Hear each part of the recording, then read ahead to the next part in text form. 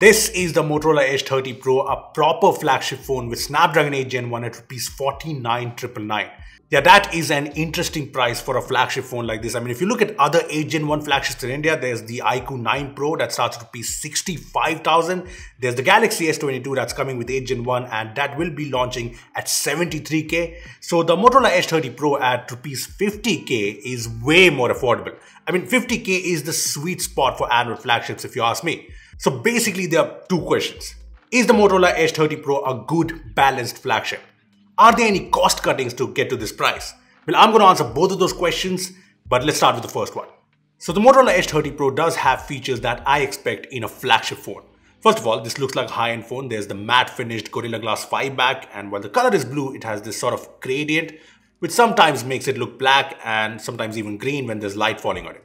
I also like that the phone is fairly sleek and it's below the 200-gram threshold, which is what I like.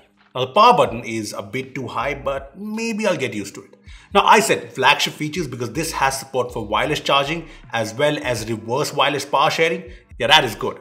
I mean, this is one feature I always expect in a flagship. I also like that even though there's no headphone jack or micro SD slot in typical flagship style, it has a USB 3.1 USB-C port. This is important because a lot of recent high-end phones like the OnePlus 9 RT or even the iQOO 9 or even the flagship iQOO 9 Pro have USB 2.0 USB-C ports, so this is good. Also, the phone has a stereo speaker setup. I mean, this is one feature that I was badly missing in the Edge 20 Pro, so I'm glad that this phone has it. The display is Flagship P2. It has this AMOLED panel and here are all the specs. And this is actually the same display as the Edge 20 Pro and that's fine because this is a bright, sharp and very vibrant panel. And it's got the very fast 144Hz refresh rate, which makes the UI seem super smooth. There's also HDR10 Plus support in apps like Prime Video, which is awesome. I mean, I watched some HDR shows on Prime Video and it looks very crisp and nice. Then there's the flagship Snapdragon chipset, 8 Gen 1 under the hood along with UFS 3.1 storage, LPDDR5 RAM, all flagship specs. And the benchmarks obviously show that this is a very powerful phone. Now I know with 8 Gen 1 there's obviously the whole doubt of thermal throttling issues and I checked it on the Edge 30 Pro. See, sometimes the phone does well in the test, as you can see, throttling to only 93% of its max performance, but the performance numbers seem limited. Sometimes it does decently, throttling to 72% with no red in the graph, and sometimes it does throttle, as you can see in this screenshot.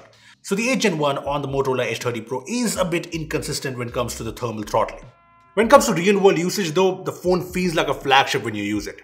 Everything is just very responsive, be it scrolling, multitasking, using different apps, there's no lag. I also noticed that the camera app is faster, the shutter lag is super low no matter which camera you're using, and gaming is good too. BGMI at Ultra HD graphics and Ultra frame rates is smooth and nice. It's basically the experience you expect from a flagship phone. Look, I haven't put in my SIM card in this phone to use it as my daily driver, but so far the performance is good. As for the thermal throttling issues hampering the day-to-day performance, that hasn't happened yet, but I will be testing it in the long run to get a better idea. There's no cost cutting on the battery or charging front, fairly good size battery as you can see, and Motorola has finally brought a very fast 68-watt charger in the box. This is a charger and I like that it's a USB PD charger because 1, this means the phone supports USB PD charging, and 2, you'll be able to use it with other devices. As for the charging speeds, 10 to 50% in 15 minutes, and 100% in around 15 minutes. Coming to the cameras, the main camera is a 50 megapixel sensor with OIS, omnidirectional autofocus, and even the ultra wide angle sensor is a 50 megapixel sensor. Now the photos from the main camera look like they've been taken from a good high-end phone with a lot of detail, punchy colors. In low light, it's not the best out there, but the photos are bright and sharp. Anyway, the rear camera has support for 8K 24 FPS or 30 FPS videos, and there's also 4K 60 FPS support. The ultra-wide-angle camera is good too. Unlike a lot of other wide sensors, it does not totally wash out the details and it matches the colors of the main camera most of the times, which is pretty good. The selfie camera, as you can see, is pretty interesting. A 60 megapixel sensor on the front with the quad pixel tech, and you can take 60 megapixel shots or you can choose between 15 megapixel and 8 megapixel. I took photos in the recommended 15 megapixel mode and the selfies are actually very sharp and detailed. The front camera also has 4K video recording support and here's a video I shot and it's good. Just look at the details and the sharpness. Now one of the big USPs of Motorola is the clean software experience and it's even better on the Edge 30 Pro because it has Android 12 on board and the experience is actually pixel-like. I mean, you get the Material You themed quick settings and notifications. There's also the settings page. And I like that Motorola has implemented the dynamic theming feature. Here in the personalizations page, you can choose between the different colors for the theming, or you can pick the colors from the wallpaper like this. There's also the new Android 12 widgets, be these cool clock widgets, the new YouTube music widget, the Gmail widget, or more. See, it's a true Android 12 experience, especially with all the cool animations, and it just makes using this phone so much fun. Now, there is the Motorola app with all the really cool gestures, and there's also the Ready For feature, which also works wirelessly. As for software support, Motorola has confirmed Android 13 and 14 for this phone, and there's 3 years of security patches. There's also no cost cuttings in the connectivity. There are 13 5G bands, Wi-Fi 6E, 3CA support with 4x4 MIMO and Bluetooth 5.2. Now, what exactly are the cost cuttings in the Motorola Edge 30 Pro? Well, there are a few. First of all, the frame of the Edge 30 Pro is plastic. Not a big deal, but yeah. Also, the fingerprint scanner is in the power button. I mean, it's fast and nice, but I would have liked an in-display scanner in a flagship phone like this. Another cost cutting, if you ask me, is the IP52 rating. Most flagships have IP67 or 68 water and dust resistance, and IP52 is just splash resistance. There's also no telephoto lens, which even the Edge 20 Pro had, so I'm guessing Motorola skipped that to get this price for the Edge 30 Pro.